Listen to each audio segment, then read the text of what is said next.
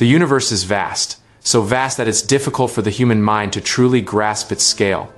When we look up at the night sky, we see thousands of stars. But that's just a tiny fraction of our own Milky Way galaxy.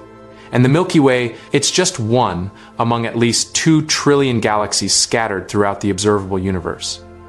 Scientists estimate that the observable universe, the part we can see from Earth, is about 93 billion light years in diameter. A light year is the distance light travels in 1 year.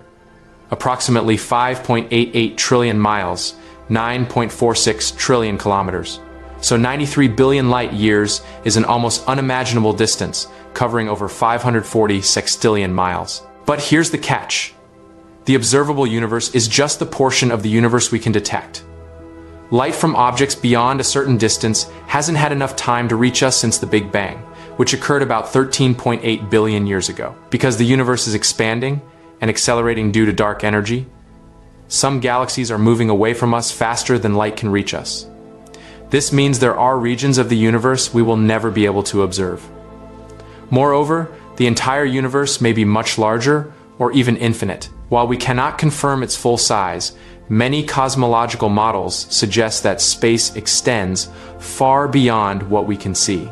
Some theories even propose that the universe could be unbounded, looping back on itself like the surface of a sphere, but on a 4-dimensional scale. To put things in perspective, if the Earth were the size of a grain of sand, the observable universe would stretch farther than the distance between New York and Tokyo.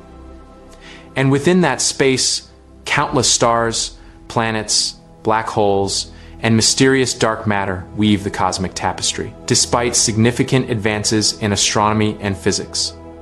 The true size of the universe remains one of science's greatest mysteries. What we do know, however, is humbling. We are part of an inconceivably large and dynamic cosmos, still unfolding its secrets to curious minds. The universe may be vast beyond measure, but our quest to understand it continues to grow, one discovery at a time,